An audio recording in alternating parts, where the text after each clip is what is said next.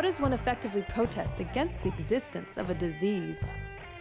New York University professor of psychiatry Leonore Tiefer was trying to figure that out fast. I'm going after the pharmaceutical industry because I just got really upset with the hunt for the pink Viagra, and I thought, well, over my dead body, and I'm going to just do something about this.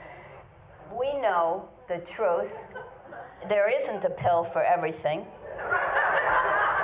What I'm concerned about is that there is a shift going on in the meaning of sexuality in the culture towards this commodified, individualized thing that has a normal level, and that if you don't experience it in that way, there is something wrong with you, and you need medical help.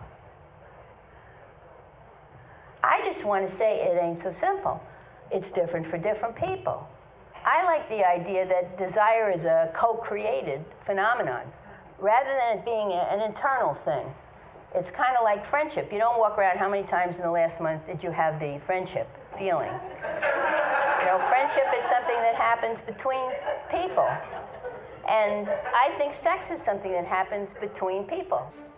Leonore Tiefer runs the New View campaign with its hundreds of members from her small apartment in Manhattan.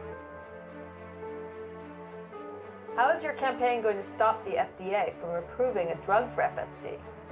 The FDA hearing, the public is going to hear from us, hopefully, as well as from others, that you need to prove that there's a disorder, and you need to prove that your drug is safe, and you need to prove that your drug is effective.